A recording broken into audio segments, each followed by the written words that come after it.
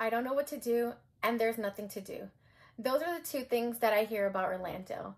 And from Orlando residents themselves, the misconception is that other than Disney, Universal, and any other tourist attraction alongside International Drive, there's nothing. That's it.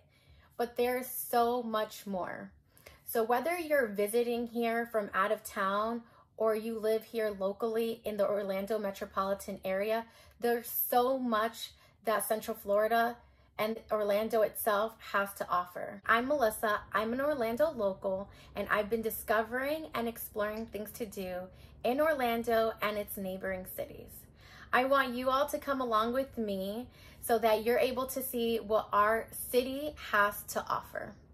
For example, just yesterday, I got an email of a new restaurant opening. And yes, it is on the tourist corridor, I-Drive itself, International Drive for our non-locals. And so we have booked a reservation for their grand opening today. Their name is the Hampton Social. And if I'm not mistaken, they hail all the way from Illinois. It's things like this that I want you to come along with me so that you're able to see for yourself and see if it's something that you want to partake in and you can enjoy on your own. So continue watching the video to get a sneak peek on the Hampton Social. The Hampton Social is located in Pointe Orlando off of International Drive. It is taking the space over for Tommy Bahama, but you can tell that the restaurant has resurfaced the front of the restaurant, giving it a complete facelift. Now, the Hampton Social will definitely be able to take advantage of that Orlando weather with their expansive patio that wraps around the whole front of the restaurant. As for indoors, the interior gives off that East Coast Hampton vibes, as you could tell by the name, with the whitewashed walls and light and airy decor that has been elevated throughout the restaurant.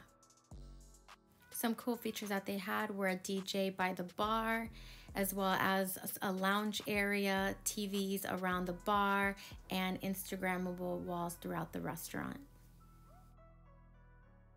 But if you're looking for something a little bit more low-key, there are two other separate dining areas, and that's not including the patio.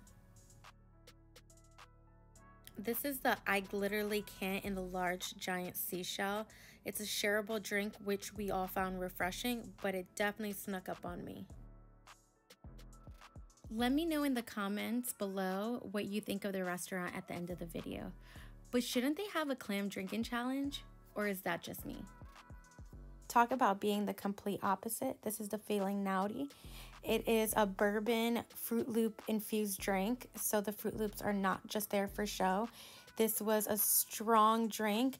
I didn't particularly like it, but my cousin Elizabeth and my brother Anthony both enjoyed it.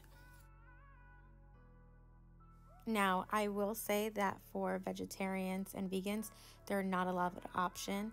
As far as this pizza, the avocado corn pizza, you can do it without the garlic butter to make it vegetarian, but it does take away from the flavor.